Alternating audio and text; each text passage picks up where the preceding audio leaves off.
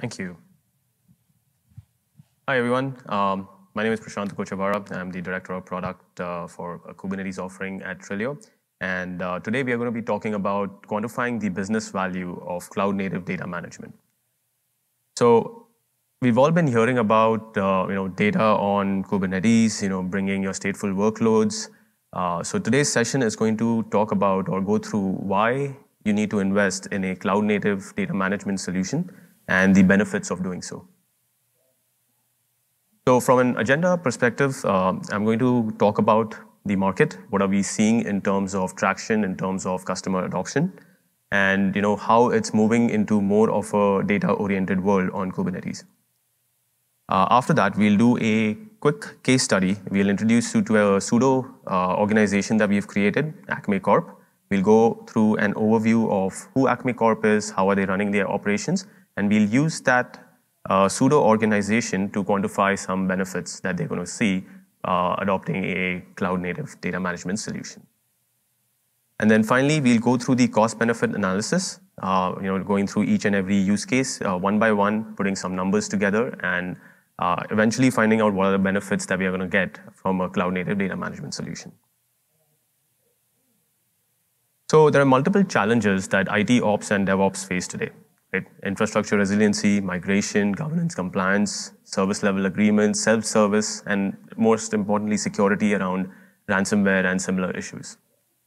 Right? So these are real problems that everyone's facing, whichever part of the application lifecycle development you may be in. These are all real challenges that people have been complaining about. Now let's talk about the Kubernetes market adoption and growth. Right? Now Kubernetes began, like any new technology infrastructure, any new technology paradigm, with a lot of stateless applications. Right? The reason for that being is that whenever you have a new technology, people are not going to put all their investments into it right away. They're going to go step by step. They'll start off with stateless workloads. They will start connecting those stateless workloads to databases outside. After which they'll start bringing in more stateful applications, basic ones, and then they will bring in their more mission-critical applications. If you think about, look at the past from a virtualization perspective, that was the trajectory that customers have followed.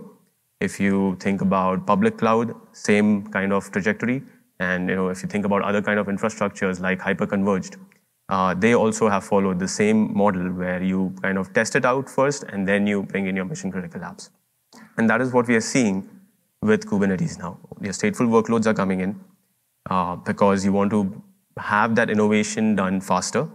You want simplified management, right? If you have your application spread across different silos, management overhead becomes very, very painful, right? And then obviously from a better TCO perspective, having a single architecture on Kubernetes where your application, metadata, data, everything lives together is just going to be beneficial all throughout. Now, the graphic that I have on the right is from a 2020 CNCF survey. We don't have the 2021 results out yet, but 55% were already using storage in production. So now you can just speculate where it would be, after a year and a half and what people are doing. And especially if you look at all these sessions that we've been having at KubeCon, the expo floor, everything talks about data. Or a lot of vendors are bringing their tools into Kubernetes to manage and play around with that data. Now let's go through the pseudo organization that we have defined, Acme. Now, Acme is a organization that deals with social media outlook, uses a lot of artificial intelligence, machine learning for data intelligence. They have about $500 million of revenue a year. Reputation is very important for this organization, so it's a pillar company within its industry. Today, they're releasing once a week, but they do want to improve that. They have a multi-cloud, hybrid cloud approach. They want to go, full-blown Kubernetes with a cloud-native first approach. And from a data perspective, which is what we're going to be using for our quants, we will assume there are 100 apps.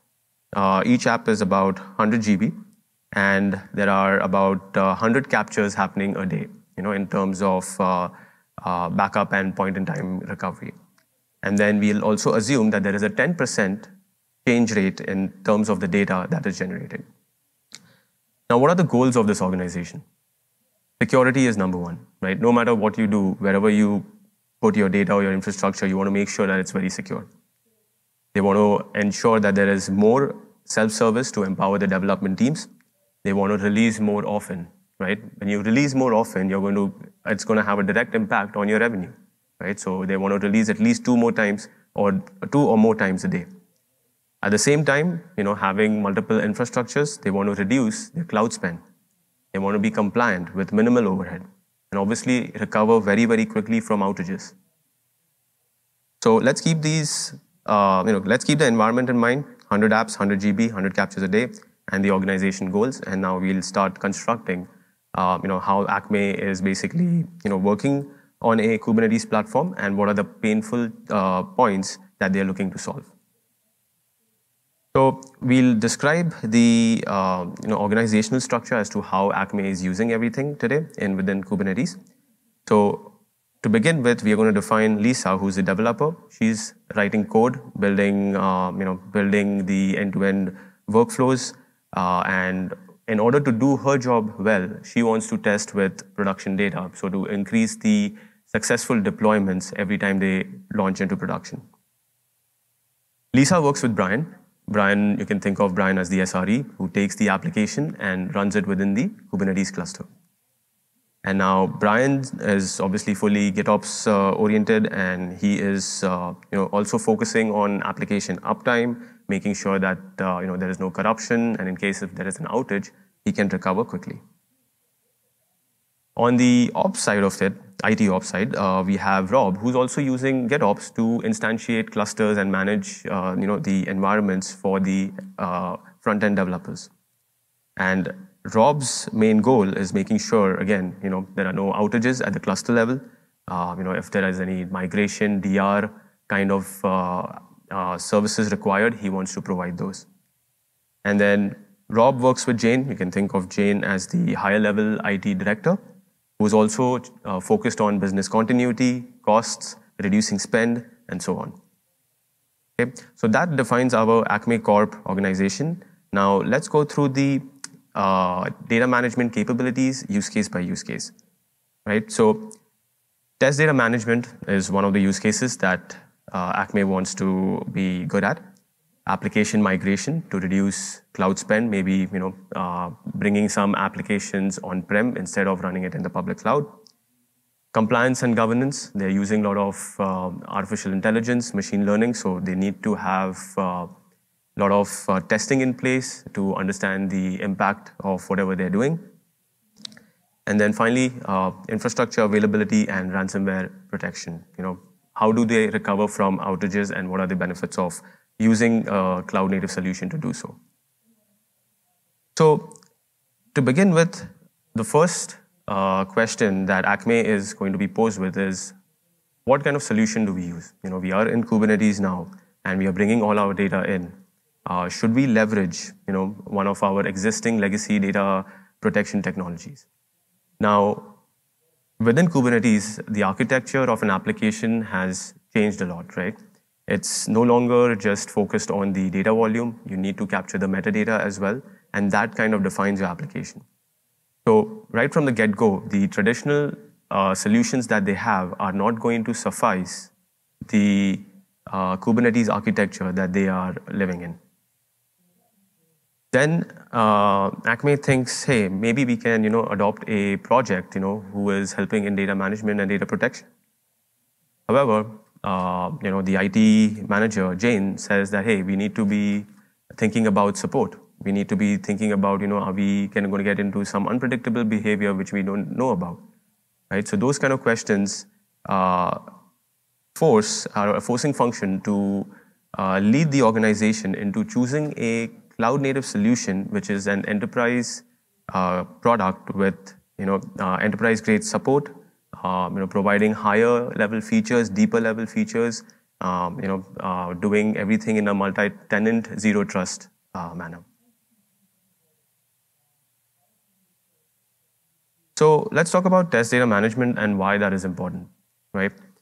Uh, the cost of failures in software have increased from 1.1 trillion in 2016 to 2 trillion in 2020. And the chart on the right shows you how expensive it is to retroactively fix or catch and fix issues later down the deployment and the delivery process. Right? So you want to be testing with production data very quickly, very early on, so that you can increase your chances of deploying into production and increase revenue by having excellent customer experience.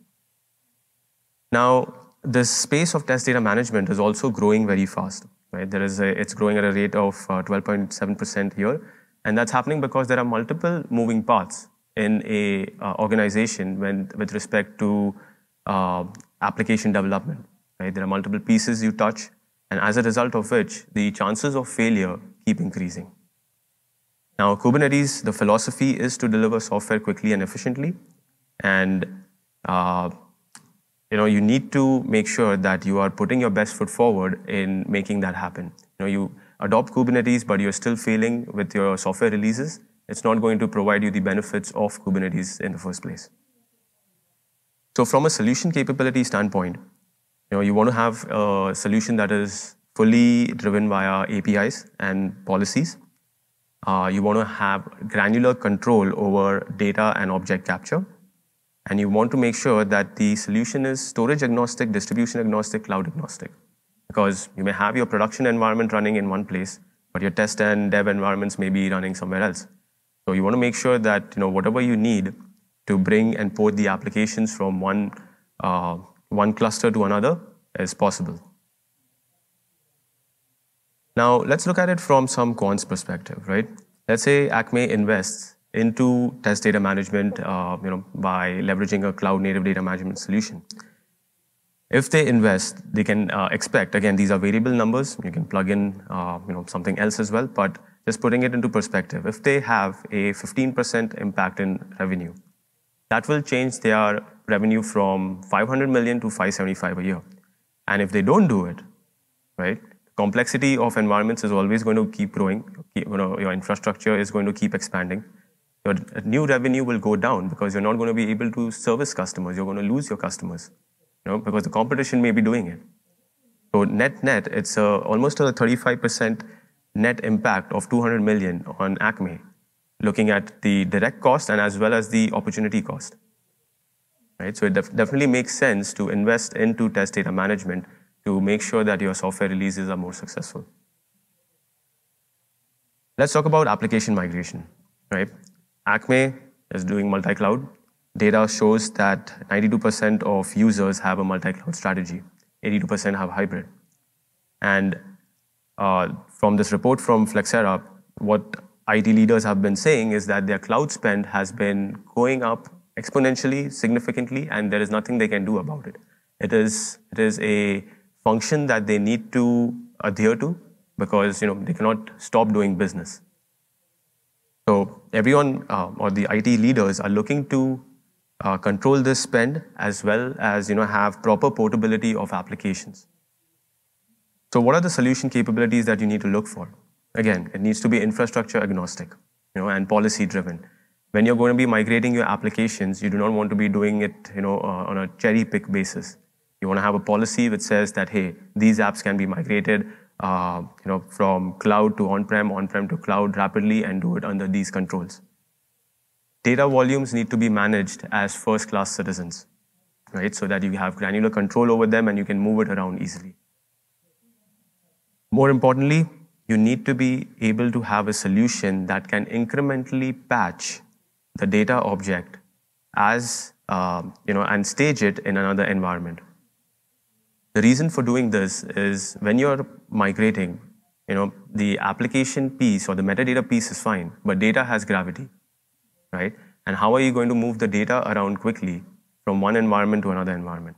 So that data staging capability needs to be there, right? So that on a click of a button in a matter of seconds or minutes, you're able to actually move your applications and actually realize the power of multi-cloud and hybrid cloud environments. So definitely look for those features in the solutions that you are opting in for. Now, let's kind of look at it from an analysis perspective. Let's say Acme decides or figures out there are 50 apps that we can, port back and forth between public cloud and private cloud and, save some money. Obviously, if they think 50 apps is what they can do, the true savings would be somewhere less, right? Because you're going to have some costs on-prem as well of your, hardware or, having some personnel manage it more delicately. So the true savings we can assume are a little less in terms of 30 apps. And let's say the cost before on-demand migration was 15K. Now with the savings, not using as much compute and storage, you may probably save some money there. And let's say we end up saving about, $4,500 on a periodic basis. So that translates to a 30% savings right away, right? So think about making your application mobile from one environment to another environment using the cloud when you need it, on demand, burst workloads. If not, you bring it on-prem, run it in a much more controlled cost environment. Let's talk about compliance and governance, right? Now, if you remember the operations team, Brian is doing GitOps.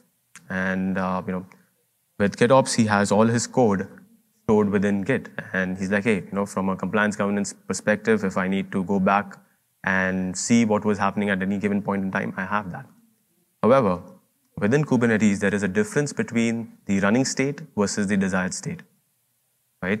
There are a lot of non-deterministic items that get created within a Kubernetes cluster that also need to be captured from a compliance point of view. There are a lot of industry requirements that say, hey, we need the running state or we need the data that you've captured for a very, very long time. If you look at the regulations around AI and ML-based systems, there are a lot of new bills that are being passed by the American government and EU as well, which say that you need to do periodic testing of any decision-based testing or any decision-based system to understand the impact of it. And as part of this, it needs to be continuously validated. You have audit checks. So all these items or whatever you're doing within your organization needs to be continuously tested and validated. The graphic on the right shows the cost of compliance. It's showing over 6 years from 2011 to 2017 how the compliance or how being out of compliance has cost organizations. And from 2017 up till now, you can just expect this to be exponentially higher. Again, from a solution standpoint, what do you need? Policy-driven, right? You cannot make, you cannot manually control the compliance and governance of every application. You need it to be policy-driven. You need tiered data archiving, right? If you're going to be saving data for 5 to 7 years, then that data needs to be curated and strategically moved into lower cost storage options. And that needs to happen on a policy basis to save money. And then obviously you need to have a tool that can do isolation, forensic testing of the application for whatever audit requirements are there. Now let's look at it from a analysis perspective again. We said Acme has 100 apps. Let's say there are 60 apps that require long-term retention.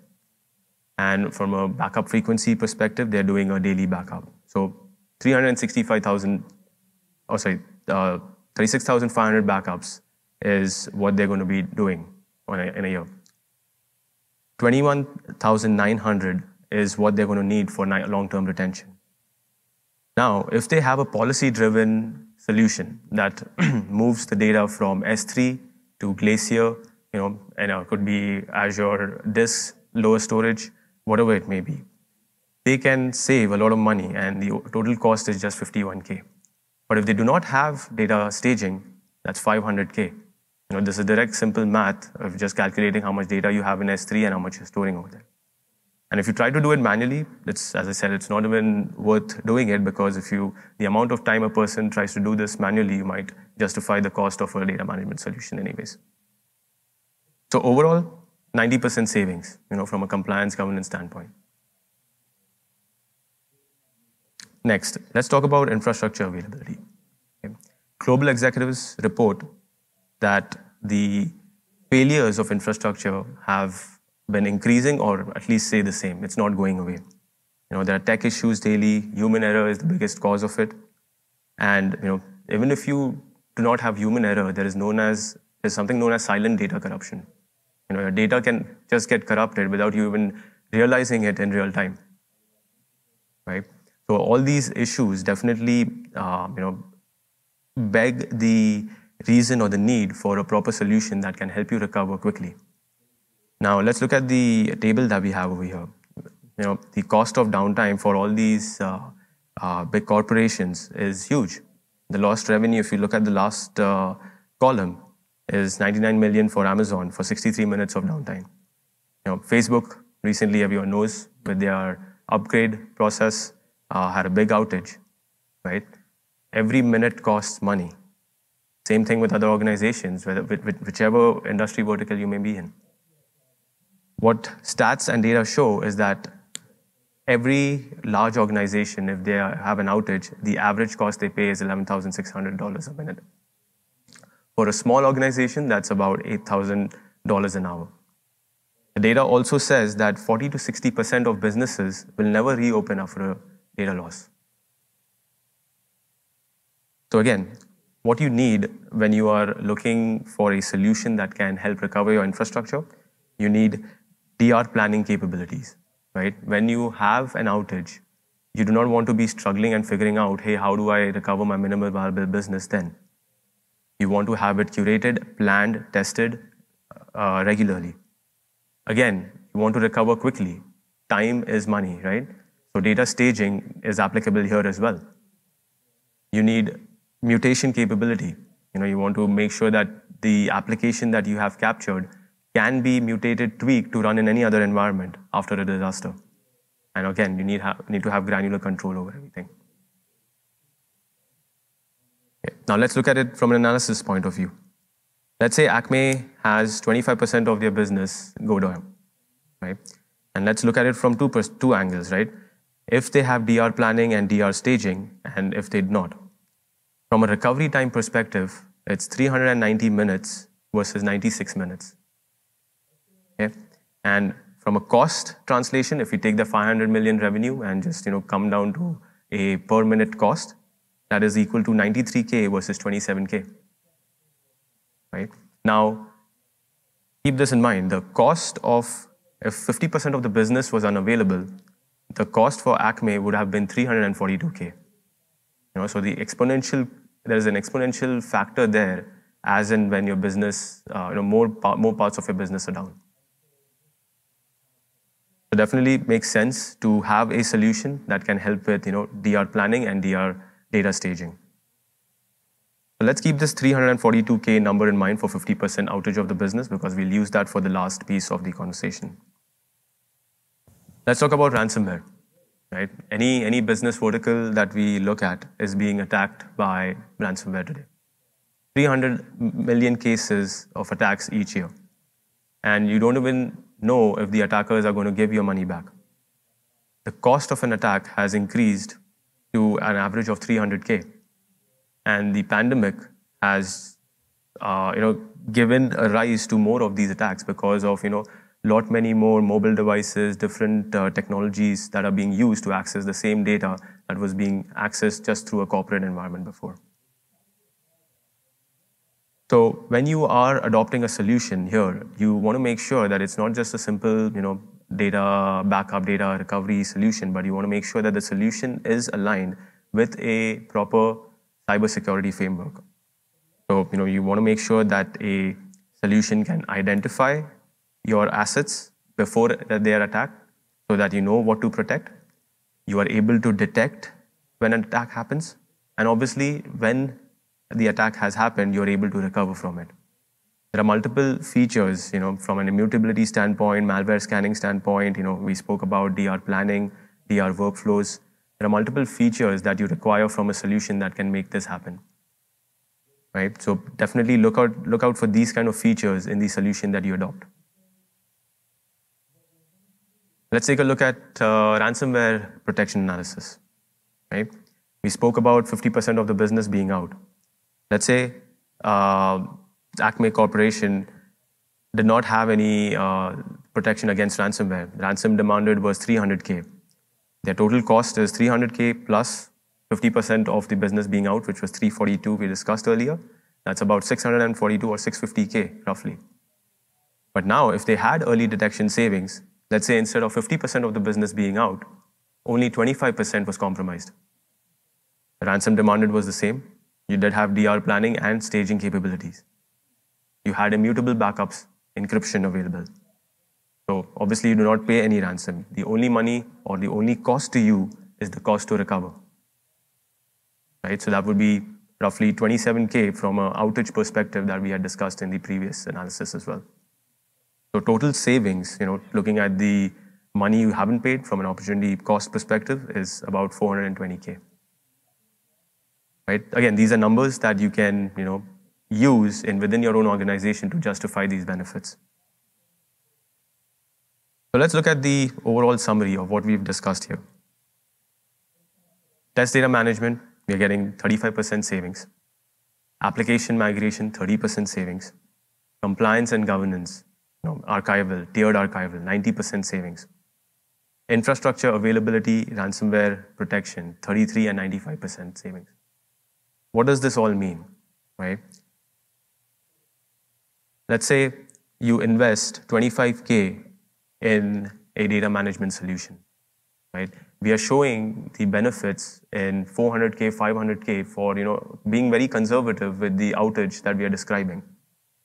That can easily, even a single use case can translate to a 20x improvement in on your return on investment.